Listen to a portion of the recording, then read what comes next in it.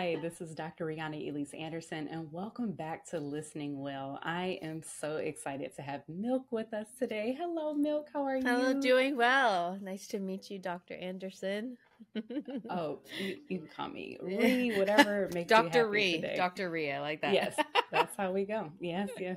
Well, we're so happy to have you today. We've got a lot to dive into, but I would just love for you to share with the listeners and the watchers who you are. Just give us a little background on who is Milk. Absolutely. My artist name is Milk. My given name is Connie Lim. And I go by the artist name Milk because it's my last name backwards and my first two initials. I kind of scrambled it up. I wanted to take what my parents and my ancestors gave me, but make it into something new that I could get excited about in this new country that we've moved to. And milk is also what we use to nourish the next generation. So I'm a musician, and I hope to use my art to nourish and to help people feel as strong as they can possibly feel to reach their fullest manifestations of self. And I love songwriting. I love the art of music and storytelling. And I believe in the power of art to help us just get through the days. I'm thinking about as a clinical and community psychologist, nourishment is it's just such a well described way of talking about mental health.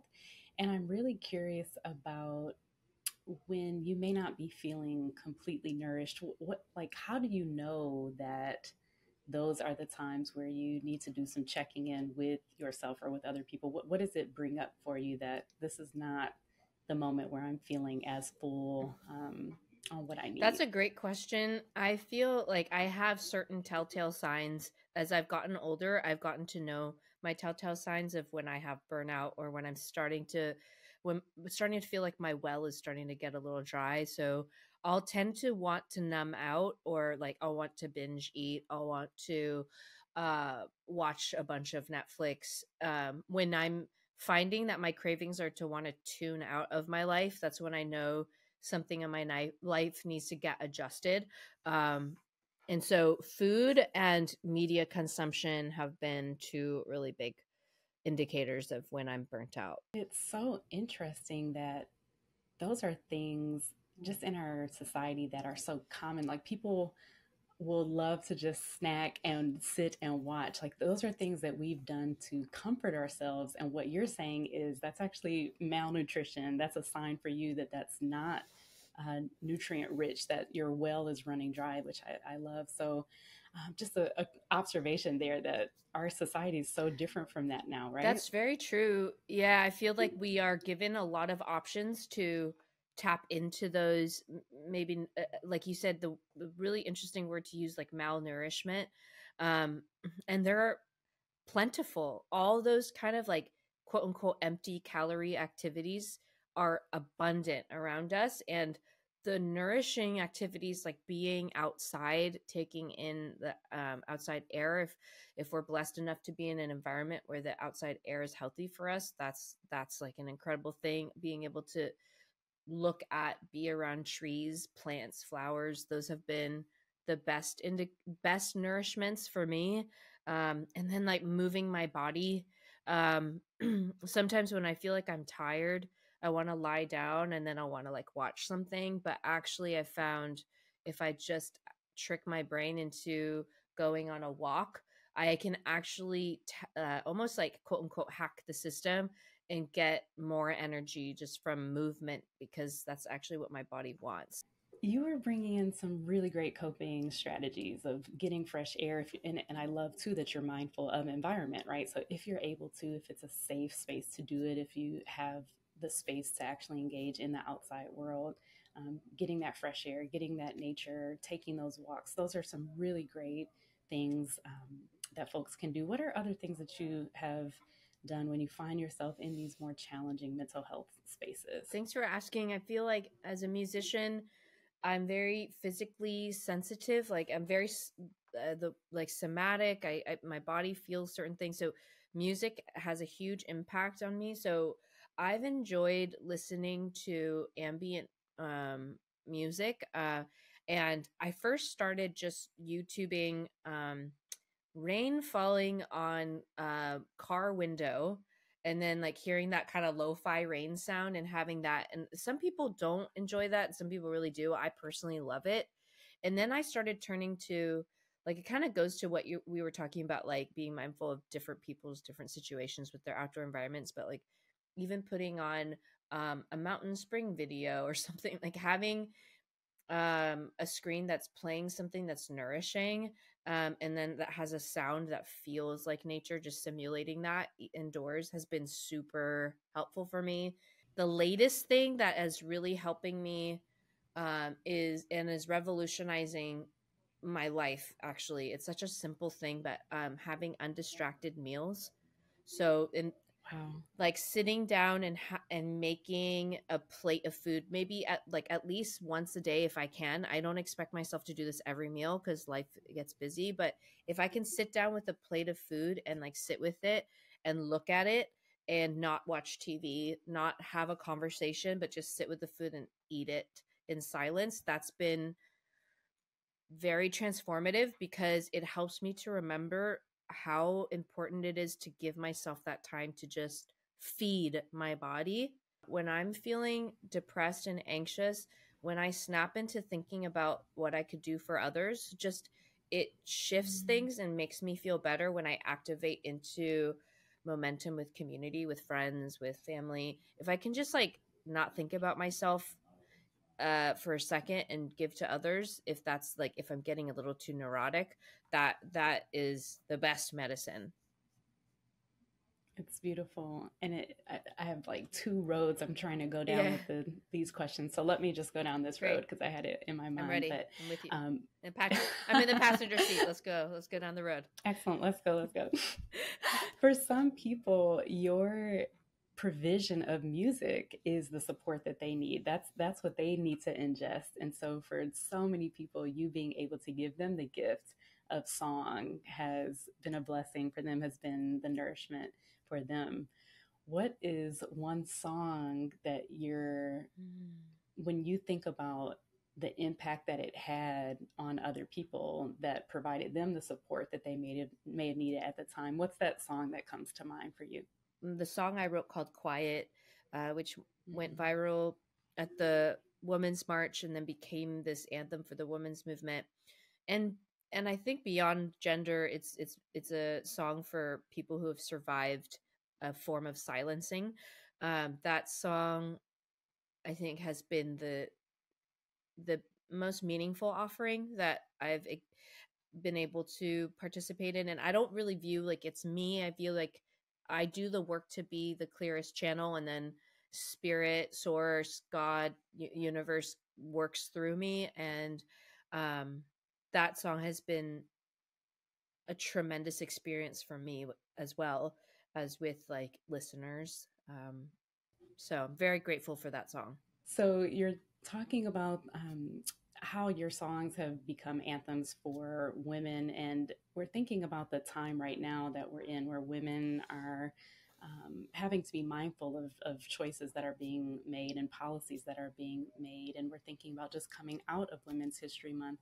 Tell us a bit about this activism that you are engaging in with your music. It sounds like this is an ability for you to create space for voice and for action. So talk to us a bit about that. Right now, with being able to be a part of the choir of voices that sing for women and sing for people who stand with women, I feel like it's really important for me to be a beacon of love and light, and to encourage people to nourish their full whole selves. And when I say full whole selves, like let's embrace our light, let's embrace our shadow, and let's get like good with why we have our shadow so that we're not projecting it onto each other.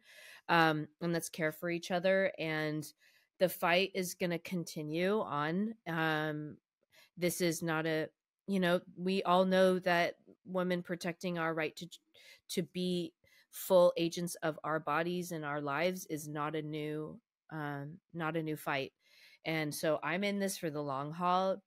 And what I'll say is, regardless of what the politics and regardless of what politics are doing, the woman body and woman spirit is absolutely free and powerful no matter what. And that's my full belief. And we are one of the most untapped resources on our planet. And the more that I can give and serve the feminine within each of us, regardless of gender, the more we're going to heal. And I hope more people get inspired to invest in the feminine, regardless of gender, so that we can protect women. Yes, yes, yes. And this healing point that you're bringing up is so important. And it goes with what we've talked about before here, where sometimes you want to just ball up and be by yourself and isolate and not get the support of other people around you. But what you're saying is that there is this energy within each of us, and that music can be something that helps to heal that energy, that being around others and having that support can help with that healing. It just sounds like it's such an important, again, nutritious like component for us, right? Yeah, that's really well said. And for anyone who's feeling tension because they want to hole up and hide, I totally get it. Like I have been really navigating that myself. And I think acknowledging with my close loved ones that I want to hide sometimes from this really overwhelming world has been a really nice way of helping me through the journey as I like continue to face the world. Because it's that, I think that's the challenge of being an adult is am I going to continue choosing to face face the music, um, or do I want to hide? So maybe both are the same. You know, I want to hide, but I face the Mm, music anyway. Yeah. yeah, yeah. And it sounds too, what strength that you have to be able to tell the people around you, I'm acknowledging that I want to be in a hole right now, but I'm coming to you and letting you know that I need something. What is it?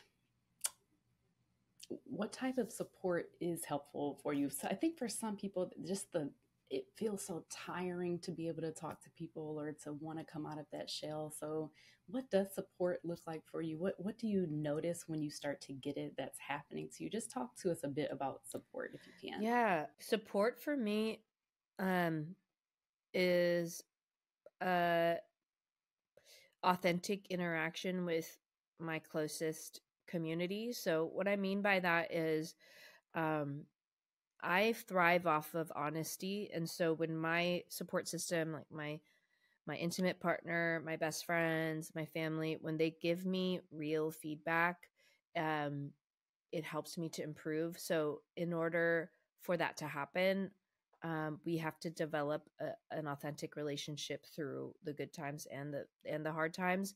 So um, I think support for me looks like continually showing up for people or checking in creative ways in this modern era. Like, for example, I have a friend who lives in Montana and we don't get to see each other often. And she just had a baby, and it's hard for us to catch each other on the phone. So we send each other voice memos, and then we share photos with each other. We have albums that we can like check in. So even if it's a modification of a deep conversation we can have on the phone, we're still doing these things so that we can be accessible to each other. um, and also just like a nice text message from a friend, even like, hey, thinking about you, hope you're okay, like, are you staying hydrated, are you getting rest, stuff like that. That's the support I need, just to know that I'm being thought of, and to know that I can think of others too and make that effect. I'm thinking too, again, about uh, the time that we're in right now, and trauma informed care, or trauma is a word that comes up so much in so many of the like blogs or social sites that I've seen. I'm just curious, what has the role of trauma been for you? What are things that you're thinking of these days when you hear it brought up in our modern conversations? Just talk to me a bit about this modern take on the word and your experience with it. Yeah, I love that you brought that up. So before I get into what trauma, my relationship with trauma is, like, I'll define it for myself, because I feel like trauma has a lot of definitions. So for me, like, I've read a definition I thought was very interesting. Trauma, it is a thing that can happen to us when we feel a sense of um, a lack of control. When something happens to us that we can't fully control, and we understand that we must surrender, and it's something that we didn't expect happen to us, and that can shape our future selves. And so that can be a huge wide range of things. For me, trauma has been something that I've related to my childhood, and it involves things like sexual assault, domestic violence, and mental health um, within the household. And I have been spending my entire life addressing the traumas that happened in my childhood and understanding the layers of impact it's had over the years. Um, and also understanding that that trauma that happened in my childhood is also a reflection of the trauma that happened to my mother, to my grandmother, and so on and so forth. So it's like generational. And I've found a deep love for people who are courageous to face their traumas and to ask themselves, how does my hurt others, and to really look at that. And I feel like it's actually a surprisingly small amount of people that do work on their traumas and honestly look at how their inner hurts hurt others. So I'm hopeful that we can encourage people to do more of it, because I have found that my life has become more rich, abundant, and loving and awe-inspiring the more that I face the hard questions about myself and my trauma. Um, yeah, so I hope that it's an inspiring thing that people can feel like excited to work on it, even though it's hard. Man, the payoffs are just so deep and so beautiful. Oh my gosh, that's what a beautiful definition. What a beautiful way of acknowledging the intergenerational nature of it. And the way you described it is not just intergenerational, which I think we're becoming more used to talking about, but the spread around it. Like I'm seeing like a cell, right? And like how Mm-hmm. it's just multiplying and splitting and going all these ways, and how much impact it has on so much around us. So yeah, thank you for that really rich definition and visual for me. That was really impactful. Thank you. Thanks for saying that. Yeah. Yeah. What I also love about this definition that you've brought up is the inspiration, to be inspired to want to work on something so challenging that, again, for so many people might be nope, shutting down, not dealing with it, not going to get out of this protective, this sensible Mm-hmm. space that we've created to be safe and free from that harm. But to make that decision to then open up and to be vulnerable, to inspire others as a result of that work, it does remind me quite a bit of the power of music and what music can do for all of us going through these times. What has the role of music been like for you as you've been exploring your mental health over the years? How has it been healing? How has it been challenging? How has it pushed you to your next level? Talk to us about the music. Music has been my way of pulling myself out of really traumatic and dark times for myself. The piano, melodies, writing and expressing my ideas when my ideas were not welcome. It was my way of being able to protest in plain sight. Um, and so it has empowered me and given me a sense of voice even when I didn't have one in my actual day to day life. Um, and then the art of creating music uh, is a really amazing thermometer. It kind of tells me my state of wellness or my state of honesty. If I'm in my head and overly analyzing and a little too results oriented about something I'm creating, the music will fall flat. But if I learn to just surrender to the fact that I don't control everything, and that that I need to trust and just like to be grateful and in awe of the process, I get into like a trance state and I can create a music that is, I'm not writing, even if I write a song, quote unquote, by myself, I always joke like I have another co-writer. It's like source universe. And when I'm like really just surrendering to the fact that I am just one little human and I'm just lucky to be here, um, the music comes through in a really beautiful way. So it's a spiritual practice and it keeps me really honest with myself. Like, okay, am I too in my head and trying to control too many things that I can't control? Or am I really doing my best to be at one with this thing called life? And music has a power of doing that. And then like the business side of the industry is really hard for me, but what I have found that helps me is to surround myself with great people that I love being around, that I trust, and so we can have fun on the business side and do business in a loving, honest, compassionate, and also really like smart, strategic way. That's been a game changer for me.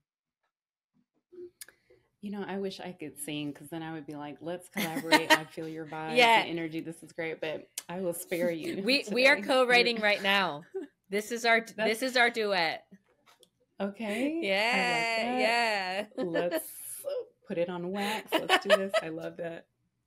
Yes, I think that's a beautiful way to even get us to the final question in my mind, which is what steps do you see yourself taking? What are those future pebbles that you're laying so that you're making it to the next space for you? What's the future like for Milk? Thanks for asking. I'm working on a long form musical, which has been a gift because now I'm learning long form storytelling. Songs for me have been 3.5 minutes, usually around that time of a story. But now a musical is 20 some songs strung together with characters and narratives. And so I'm working with La Jolla Playhouse, and they're commissioning a project that I'm working on that really does deal with um, trauma and and the the empowered healing from it. It's a musical about healing, and so that's something I'm working on, and I'm gonna be releasing an album, um, and that's all coming together. So um, by the time this video's come out, I will have just released a new song called Best Part, and I'm really really proud of this record because it is one of my one of like the most important projects after I left a major label. And this song was me asking myself, what will my record sound like if I just honor my instincts and not water down any of my instincts for other people? So that record's coming out, and it's gonna be on Grey's Anatomy. It's gonna air April 4th on like one of their last episodes and their last scenes. So I'll be able to celebrate that. And yeah, and then I'm working with Tom's Apparel, and we're working on like a mental health campaign. So it's very aligned with what's happening right now. Um, and I think that one is also coming out around April or so. So yeah, it'll be I'm alongside like 5 other amazing individuals that are doing cool work in the mental health space. So yeah, that'll be coming out. So hopefully people can get in touch, or just connect with me on socials. And I'm gonna start posting. I took a mental health break of 3 months. Coming back. Yes. I'm coming back now. So Yes. I'm nervous, but I'm also making all the guardrails to mindfully re-enter the space. So And that's it. We've kept talking about it today that mindfulness is such an important thing to do in any space that we're in. Just because you sounded so excited about it, we just have to hear give us the message of best part. What are we like? What are we listening for? The best part of losing you is finding I can make it through when you left me on the dark side of the moon. So that's like that's like the part of it. My family had a hard time accepting my choice of partner, and they refused to meet him for 3.5 years, and it really broke me down. But in that process, I learned how to find myself again through that. So it's Mm. from that. And also, like, I left a major label. What does that look like? Losing the idea of what success looks like from my young teenage fantasy self. Like, just all the Mm. things we lose. What does it actually gift us in the long run? So that's what the song is about. I will be first in line to consume that song. Yay. It's yes. Oh, what a joy. This has just been fantastic. Are there things that we have not covered that you want to No, jump on in you're with? awesome. It's been so fun to chat with you. Thank you so much. And Yes. yeah, I'm grateful to be here. Thank you. Well, this has been Listening Well with Dr. Rihanna Elise Anderson. Once again, thank you, Milk, so much for joining us today. Thank you. And be well, y'all. Take good care.